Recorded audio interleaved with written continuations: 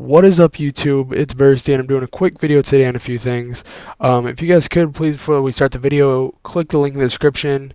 If you don't want to, that's fine. It's just helps me out a little bit if you guys do click it. But anyways, guys, pretty much the discussion I want to talk today about is Last Stand. It has been confirmed that there is no Last Stand in MW3 alongside One Man Army, Commando, and Stopping Power. Last Stand.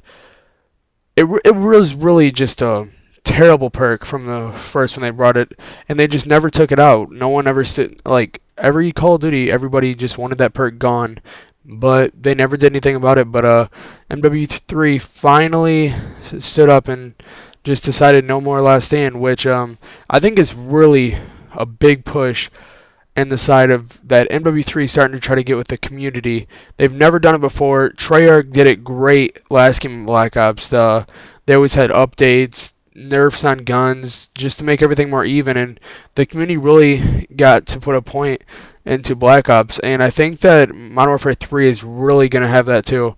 I think 402 is really just going to start trying to get stuff from the community added into the game, and that's what they've been doing so far. Like Last Stand, sniper lobbies, we've always wanted those. Quick scoping, you know, they're really starting to get with the community. But anyways, guys, that's all I want to really make a video about today was the Last Stand, and I'm pretty sure a lot of people are excited about that now. And so this has been Bursty, guys, and I'm out.